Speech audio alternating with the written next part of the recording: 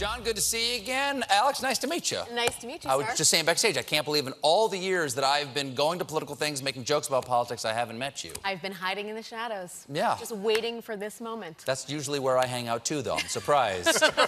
Now, let me just get to the elephant in the room. The last time you guys were here, you were a guy, okay? You were Mark Halperin, okay? Who lost all of his jobs after being accused of sexual harassment. Quick question for John.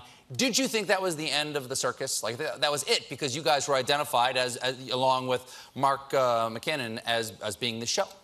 Yeah, so, I mean, Donald Trump's the president, right? Sure. So that's what they tell me.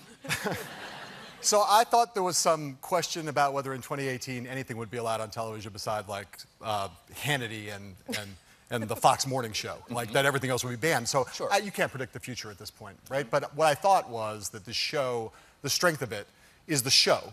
Like, the circus is a unique way of covering politics. We do this real-time documentary every week. We start on Monday, we shoot for a week, we put it on the air on Sunday, and the show and its approach to politics is bigger than any of the individuals who are on it. I believe that really strongly, and given the level of interest in politics right now, given the stakes that the country's facing, I kind of hoped that Showtime would be willing to stick with the show, and they were. Well, real-time documentary, we used to call that TV news, a real-time documentary, because that's what TV news is every day. It's all real every day. How do you guys, how do you respond to what's going on in the news right now? Because we are not news, but every day we talk about what's happening in the national conversation, and sometimes at 4 o'clock we have to change everything for that night's show. You guys are creating a documentary every week. What happens on Monday by Sunday night? Is it Sundays? Sunday nights at 8 p.m., Sunday but nights who's at counting? 8 p.m.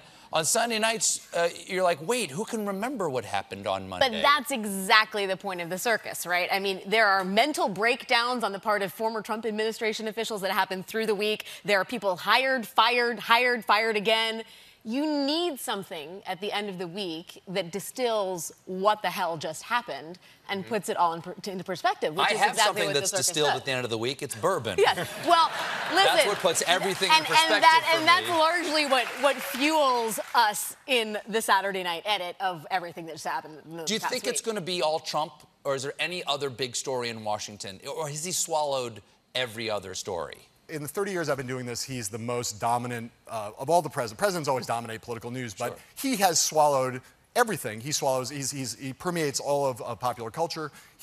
Everybody in the country is obsessed with Donald Trump, whether they love him or they hate him. So is there another story? Yeah, there's Bob Mueller, who's the other unlikely person, not an elected official, but a guy who now kind of bestrides the political world like a colossus because he is the person who could end Donald Trump. And, you know, I never thought, I've covered a lot of special prosecutors, I never thought we'd have one where people buy, like, Mueller-time T-shirts on Amazon. But he's become a popular cultural hero. So, yeah, there's another huge story. It's the story of whether Trump survives as president, and Mueller embodies that. And then, of course, there's the Democratic resistance. So there's a lot else to cover. How about Stormy Daniels? Does that story matter? Well, yeah, I think it matters in the sense that, you know, she's done something no one else has ever done before, which is shut up Donald Trump. I mean, Donald Trump, when someone attacks Donald Trump, he always says he's a counterpuncher. 10 times as hard. 10 times as hard. He's, apart from some legal machinations, he's not attacked her on Twitter. He's not denied anything she said. He's not gone to war with her. There was a period of time for about 4 or 5 days where he disappeared completely, had no public schedule in the face of Stormy Daniels and her lawyer. So clearly Donald Trump is worried about what might happen if this case goes to court and he gets deposed. I think it matters in the sense there's obviously political stakes. I also think it's captivating to people because, you know, we all find the private lives of these public officials incredibly fascinating. And in Donald Trump's case, the notion that he's sleeping with a porn star and telling her that she reminds him of his daughter has kind of a car crash quality to it that you can't look away from. Yeah. I mean, it is Shakespearean level drama. I believe there was actually an act in Hamlet where Hamlet is asked whether he used a condom or not, right?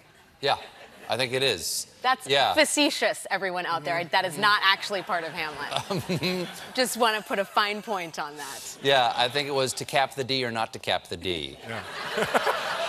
That's why you're Stephen Colbert. 2018 midterms. People are talking about a blue wave. From your point of view, from what you see, is that overblown or is that a real thing? We're going to be out there with surfboards looking to see what color the wave is for the circus this fall. I think it's interesting that the Speaker of the House of Representatives, Paul Ryan, who raises more money for Republicans than anyone, he's the third in the line of succession to the presidency.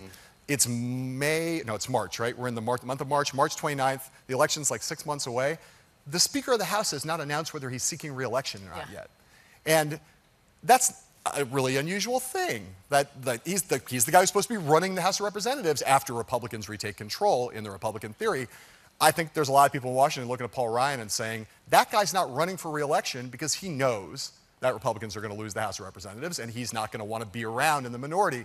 And he doesn't want to hand over the gavel in person. It's a heavy gavel. Well, and when you ask the question, is there a blue wave coming, you look at Paul Ryan and say, I think Paul Ryan sees a blue wave coming. And if Paul Ryan sees one coming, it might be coming. Everybody get their life raft. Yeah. All right. And the surfboard. So when's the first episode of the Circus? April 15th, Sunday night, 8 p.m. Tax day. Yes, Yay. we timed it perfectly. Yeah, perfect. Well, thanks so much for being here. Thank you, Stephen. John, good to see you again. Season 3 of The Circus premieres Sunday, April 15th. Alex's new book, Future Face, is out that same week. John Heilemann, Alex Wagner, everybody. We'll be right back with a performance by Casey Musgraves.